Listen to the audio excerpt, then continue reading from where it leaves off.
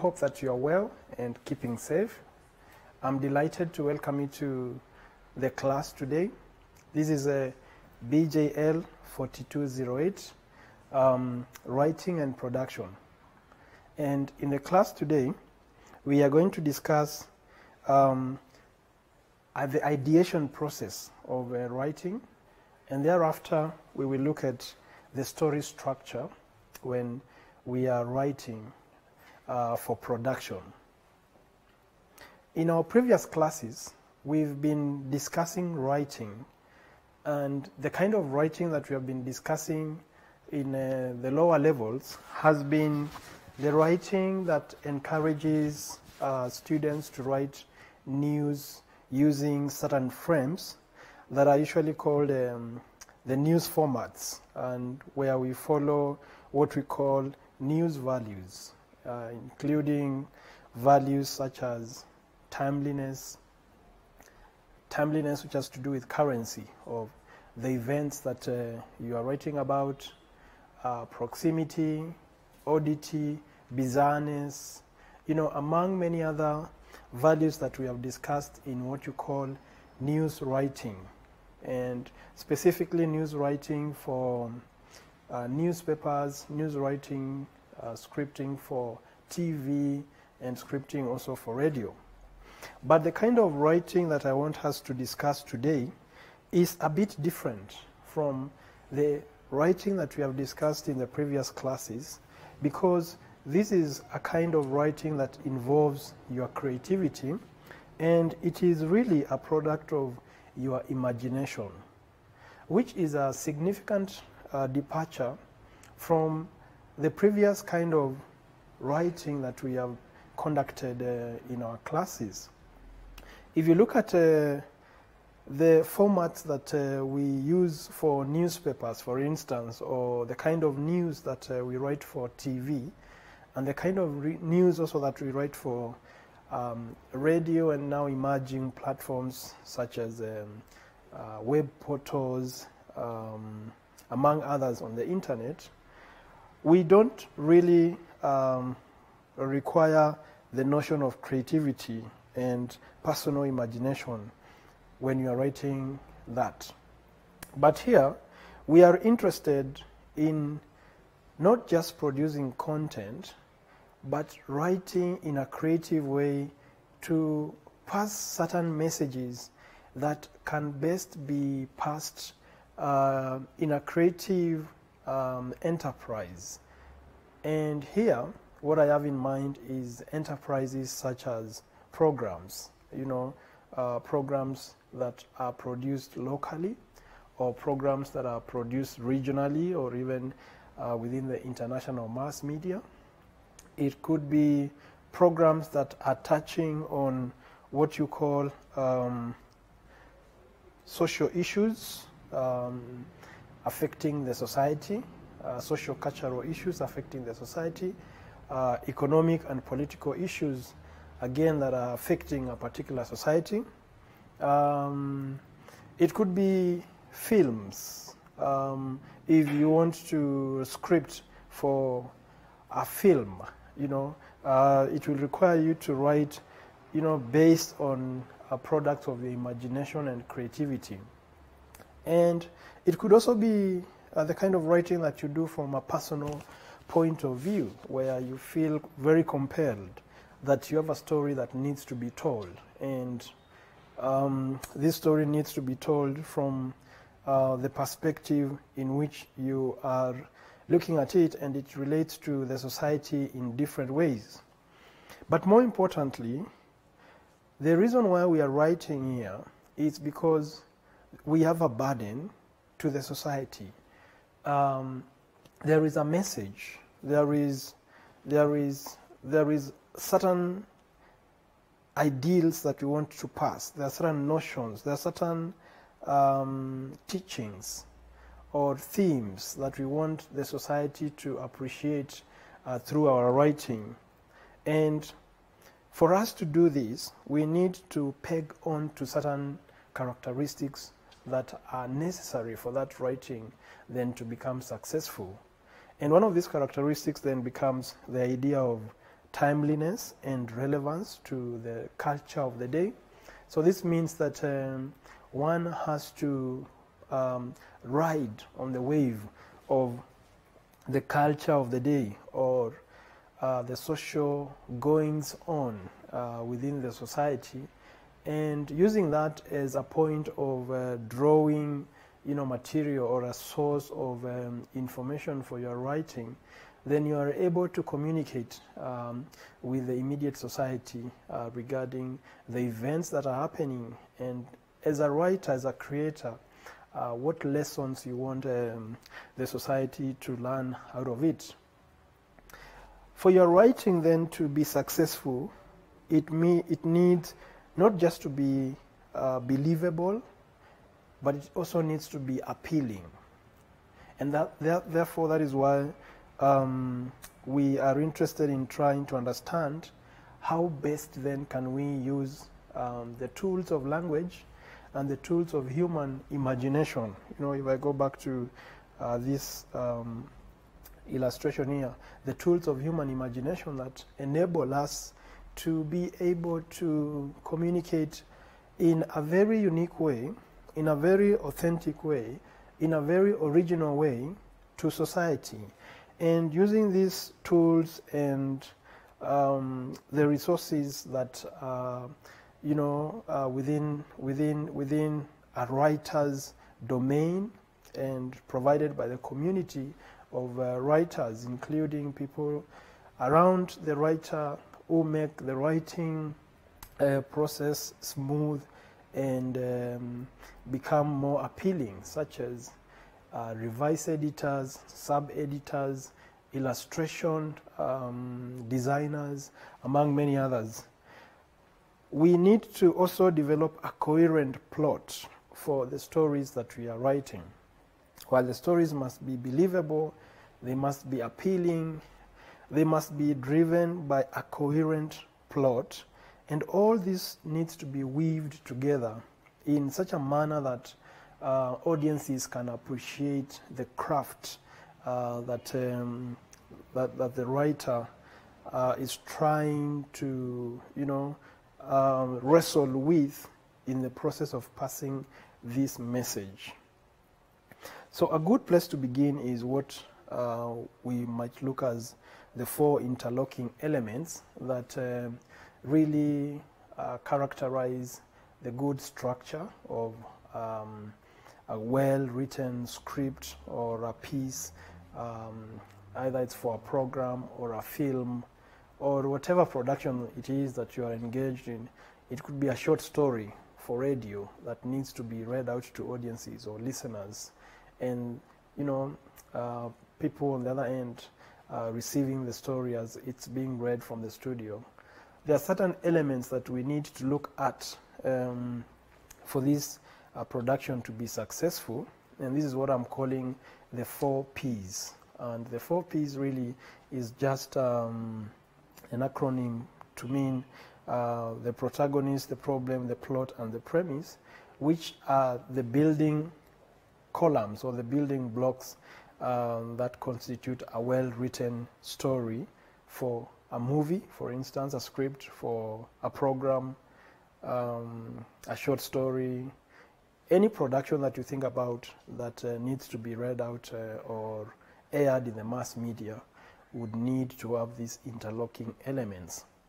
So let's look at each one of them in its own right and try to see what we can make out of it. So the first one is the protagonist, and the protagonist is the main character or the leading character through whom the story is driven. So it is a protagonist can be seen as the vehicle, through which the writer brings to life the ideas of the story. And through the lead character or through the protagonist, we are able to see the struggles, the motives, the dilemmas, the needs and the fears being manifested as the story develops throughout the narrative. And this is best captured by looking at the protagonist, you know, the person who is driving the main story from one scene or from one act to another. Then the protagonist does not really work in isolation, and I shall speak to the idea of other characters shortly in coming slides, that a protagonist works with other characters in a narrative, and some of these characters might appear momentarily within the narrative and then they disappear, and sometimes they might appear for a longer period throughout the narrative. Sometimes they might be developed, sometimes they might be less developed, but the protagonist really is a very imposing figure throughout the narrative, and it is through the protagonist where we can learn almost everything that the writer wants us to learn, either directly or in a subtle way. So the second P here is for the problem, and the problem is being articulated as a kind of a set of obstacles that or dilemmas that the protagonist tries to solve in the process of the narrative. So the reason that is being, he or she, or if I can use the word he in a generic sense, that the reason the protagonist is struggling, or the reason the protagonist is navigating all these, interlocking, a lot of motives, dilemmas, needs, and fears that are coming together, is so that the lead character can solve a problem that the writer has presented to them. And then the process of solving that problem is really crafted out in what we call plot. And plot really is how those events and actions and dialogue are all intertwined into one long thread that is very connected and has a logical flow that becomes the plot of that narrative. And then all these, the protagonist, the problem, and the plot, must have an overarching theory or an overarching concept that really guides that particular narrative. And that is what we call the premise, which really governs how the story then is threaded out. And I will give examples of some premises in coming slides, but a premise could be something like, good always overcomes evil. And once the story then is developing along the premise of good overcomes evil, you will see a protagonist who is struggling to overcome a challenge or an obstacle that is presented in an evil way. And probably then the protagonist becomes the good that is going to overcome the evil in a set of interrelated events, actions, and dialogue within the time frame of the story. And this is what we call then the 4 Ps, which are the interlocking elements that constitute good writing, be it for TV, be it for radio, be it for any mass media of your choice that you want to write for. These elements are must-haves in that particular piece. So what is the process of writing if we were to look at it in a more detailed way? That the process itself has got, or starts from what you call the pre-writing stage. And at the pre-writing stage is a kind of a brainstorming level where the writer then is thinking through many ideas that are coming into their minds, and there is that loop between the movement from the brain to the paper of the writer, and they are trying to think through what are the characters, what characters are we going to have, or what characters am I going to have, so that this narrative becomes complete, or the narrative becomes compelling and interesting and believable. How am I going to develop those characters? Who is going to be the protagonist? And what is going to be the antagonizing element? What would be fighting the protagonist in this particular narrative? The idea of characterization becomes a very, very important part of the brainstorming process, because it is through these characters then the narrative will be driven, that you will be able to learn through these characters. And then, away from thinking about the characters, at the pre-writing stage, the writer is equally involved with thinking about what will be the background to the narrative. What events will precede the story? What occurrences are going to inform the narrative that I am going to write? That is what you call the background.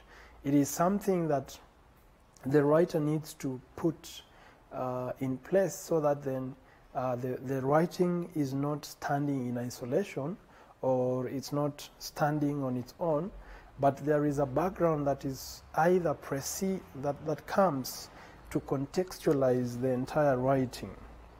And then, what is the setting of this story?